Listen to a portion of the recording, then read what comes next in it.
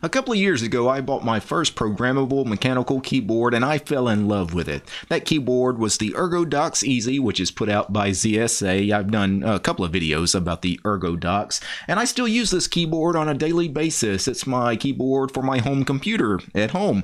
As you can see, it's a split keyboard design. It's got thumb clusters, 6 keys on each thumb cluster, and it's just a better way to type, much more efficient because, I mean, you have 2 thumbs, while on a normal keyboard, are those 2 thumbs responsible for exactly 1 key? That gigantic spacebar. It makes no sense. This just makes more sense to me. So I love the ErgoDox so much that when I moved into this office, I needed a split keyboard for this office, and I thought about just buying a second ErgoDox. But, you know, ZSA makes a couple of other keyboards, and one of them is the Moonlander Mark I. So I bought the Moonlander for the office. And the Moonlander is very similar to the ErgoDox. I can actually show you the Moonlander here on camera. This is the Moonlander. It's what I use here at the office on a daily basis. But the other day I realized ZSA actually puts out another keyboard. It is not a split keyboard, but I thought it was really interesting, so I wanted to check out the Planck EZ. So I purchased one. And the reason I purchased this, even though it's not a split keyboard and it probably isn't something I'd use on a daily basis, like to do work in, as far as like sitting in front of my workstation here, what I love about this keyboard is how tiny this thing is. So this is a 40% keyboard. And I thought, man, this would be great for like a small carrying bag or just something that's portable you can take with you anywhere and have your programmable keyboard that you've set up to your own layout and everything like that. So I bought one, and when I got this thing in the mail the other day, I almost laughed because of how small this thing is. You know, not having a 40% keyboard previously, this is my first 40%er, I didn't realize how small these things were. This is the box. And of course, the keyboard is smaller than the box because the box has got some extra padding. It had a cable and some other tools in it. Here is my Samsung Galaxy 10 phone. I don't know if you guys, because that's a good comparison, but the keyboard seriously is just a little bit bigger than my cell phone. So this is actually the keyboard plugged in. Here's my phone. That is kind of crazy, right? I was just blown away by how small this thing is. Now let me briefly talk about what it's in the box other than just the keyboard itself. It comes with some extra keycaps. So you have 4 extra keycaps. 2 of them are just blank keycaps. And then you also have a F and a J keycap if you want to swap out the F and J on the keyboard, because the ones that ship with the keyboard have that raised little bump on them at the bottom for you touch typists to let you know that you are actually on the F and J. But if you want a smooth F and J, which you definitely would want one, especially if you're not using a QWERTY layout, right? It doesn't make sense to have those raised keys. Here is a smooth F and J. Then you have a USB adapter here. This is a USB to a USB-C adapter, so you can plug in this USB-C cord, which then plugs into the back of the Planck EZ. Now, the cord that it ships with, my one complaint with the Planck EZ so far has been this cord. This cord is a 2-foot long cord, and that is just not enough cord to get to anywhere. For example, my tower, my workstation here at the office, it's a big tower.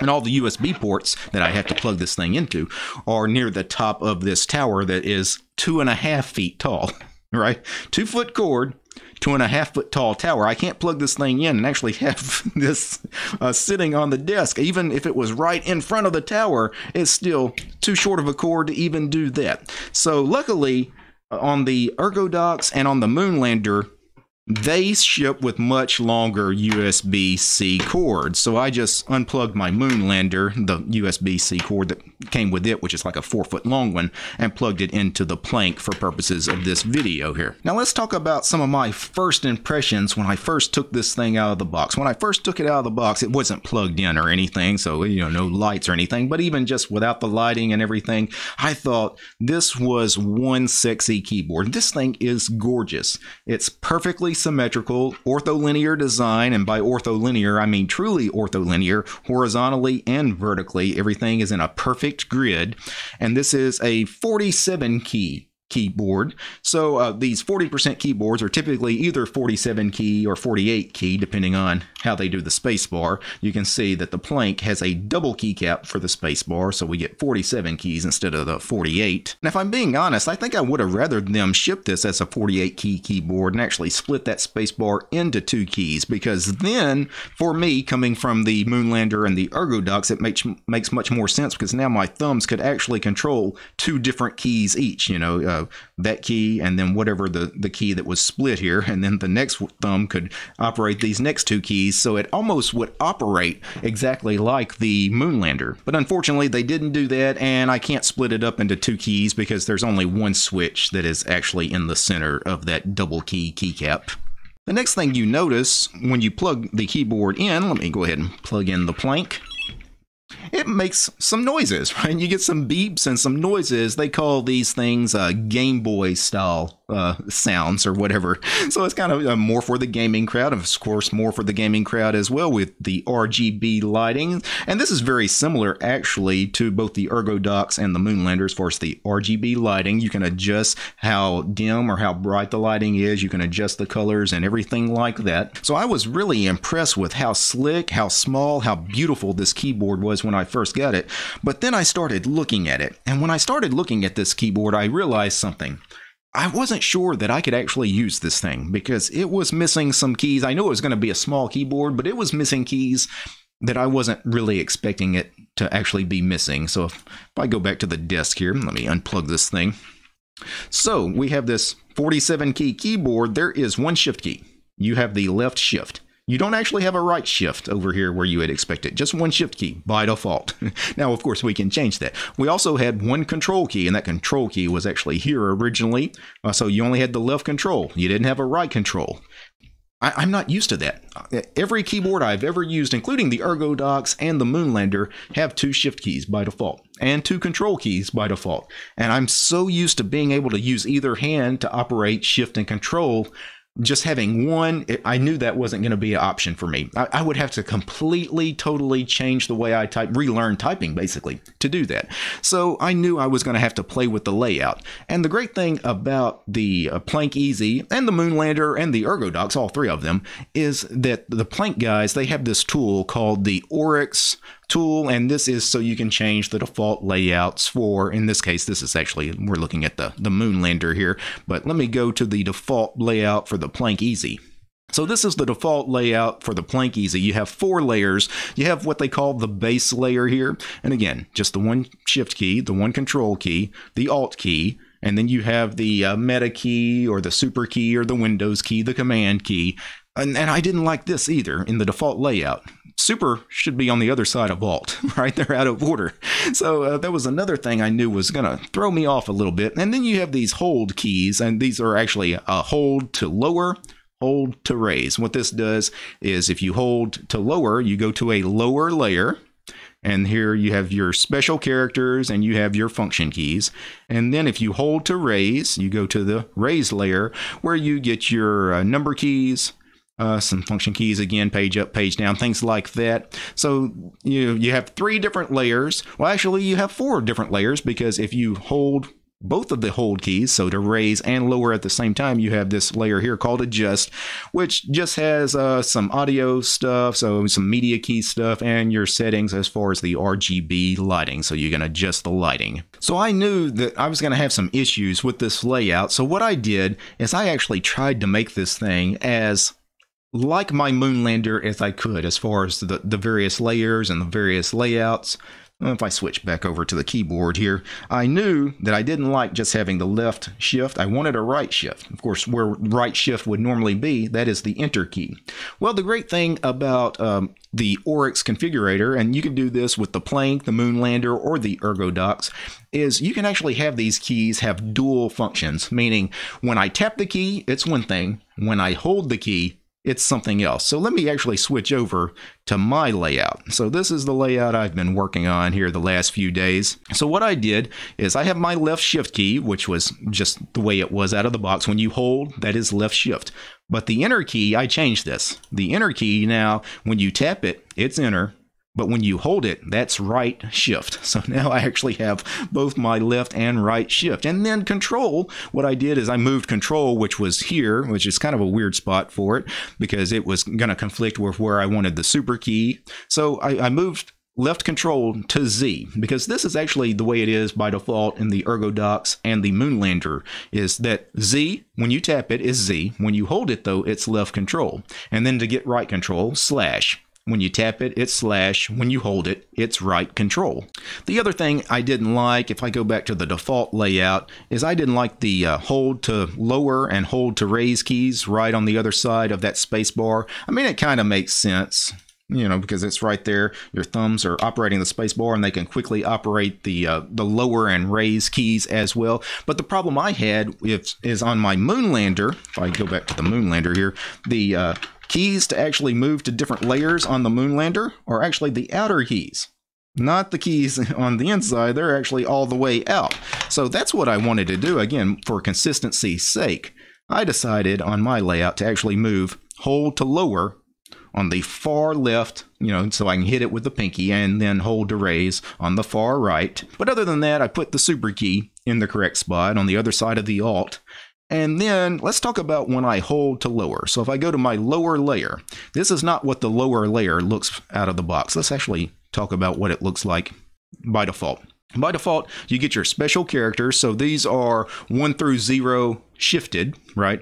And then you have your functions, F1 through 6, and then F7 through F12. Some non-US stuff, home and end keys I don't normally use. The media keys, I never use media keys for anything.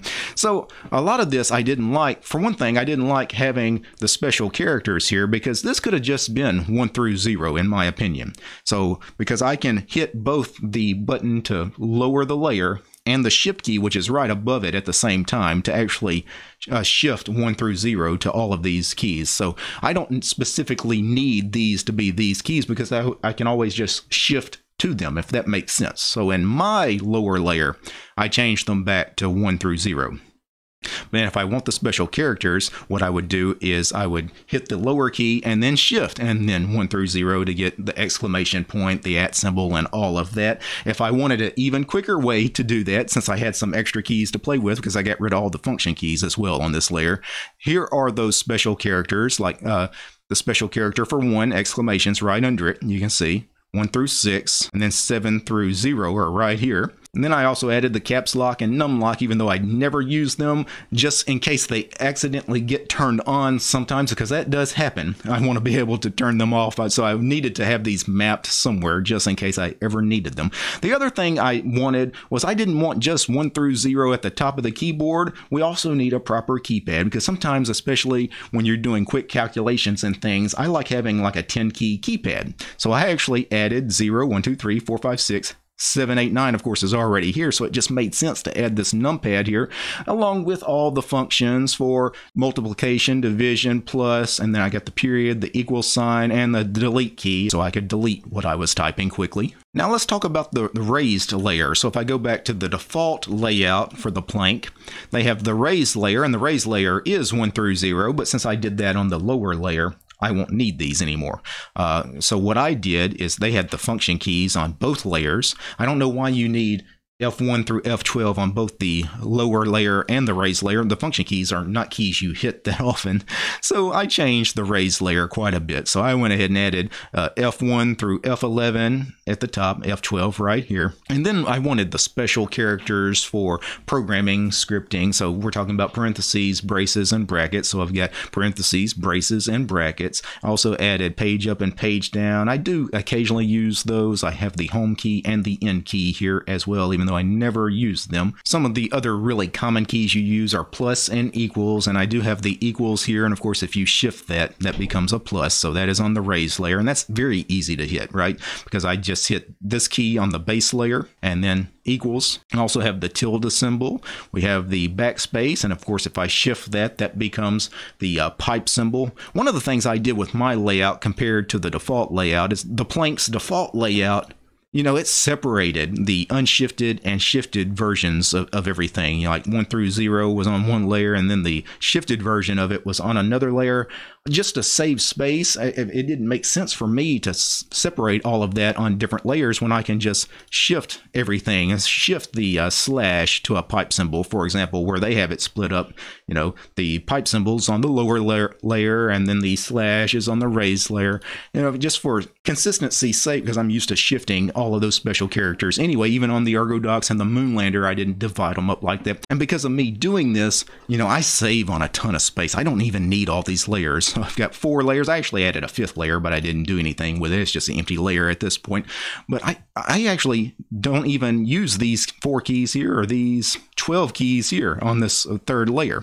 So almost everything I do here on the base layer, the lower layer, I added keys for everything, but on the raised layer, I'm only using about half the keys.